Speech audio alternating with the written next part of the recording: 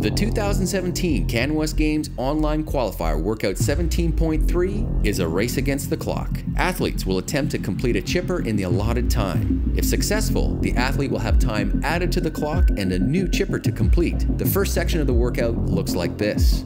Prior to 8 minutes, complete 20 handstand push-ups, 50 double unders, 15 deadlifts at 225 pounds for men and 155 pounds for women, 20 handstand push-ups, 50 double unders, and 13 deadlifts at 265 pounds for men and 185 pounds for women.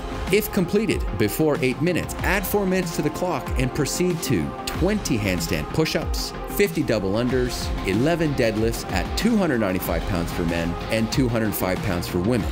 If this chipper is completed before 12 minutes, add another 4 minutes to the clock and proceed to 20 handstand push-ups, 50 double unders, and 9 deadlifts at 325 pounds for men and 225 pounds for women. If completed before 16 minutes, a final 4 minutes will be added to the clock and the athlete will proceed to 20 handstand push-ups and 50 double unders. And then, with whatever time is remaining, the athlete will get as many deadlifts as possible. The final weight on that deadlift is 355 pounds for the men and 245 pounds for women. At the call of 3, 2, 1, the athlete kicks up to the wall and begins the first round. Prior to starting the workout, the athlete and their judge will need to set the height for their handstand push-ups. To determine the height, the athlete stands in a hip-width stance with their toes touching the wall. They raise their hands over their head, lock out their elbows, and with their thumbs touching, press their palms against the wall. Get a helper to make a mark at both wrists. Now, take a second mark 3 inches below the original mark. Draw or tape a level line connecting the 2 lower marks. Every repetition of the handstand must start with both the athlete's heels above the straight line. Have the head make contact with the floor at the bottom, and finish with the heels above the line. If the athlete's heels are not above the line at the start of the rep, it will not count. If the athlete fails to finish each handstand push-up with both heels above the line, touching the wall, it will not count. If 2 plates and an ab mat are being used, the head must pass below the palms. Kipping is allowed. After 20 handstand push-ups, the athlete will complete 50 double unders. For every repetition of the double under, the rope must pass forwards around the athlete's body. For each repetition to count, the rope must pass around the athlete's body twice. Single unders are not permitted.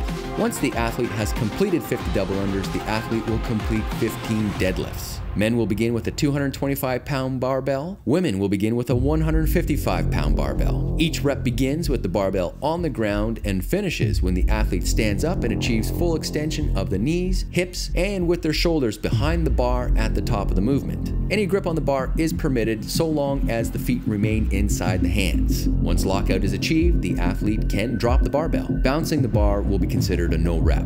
The rep will not be counted if the athlete fails to achieve full extension of the hips at the top of the deadlift. Not locking out the knees at the top of the movement will also be considered a no rep. After 15 deadlifts, the athlete will head back to the wall and attempt to finish 20 handstand push-ups and then 50 double unders. After the 50 double unders, the athlete will return to the deadlift bar and complete 13 deadlifts with the increased load. If the athlete completes this and any subsequent segments in the required time, more time will be added to the clock and the athlete can proceed immediately into the next segment. Please refer to the PDF for full details. The athlete's score for CanWest Games Qualifier 17.3 will be their total reps completed in all segments. For masters, scaled, and team divisions, be sure to review the PDF on this page for full details of your workout.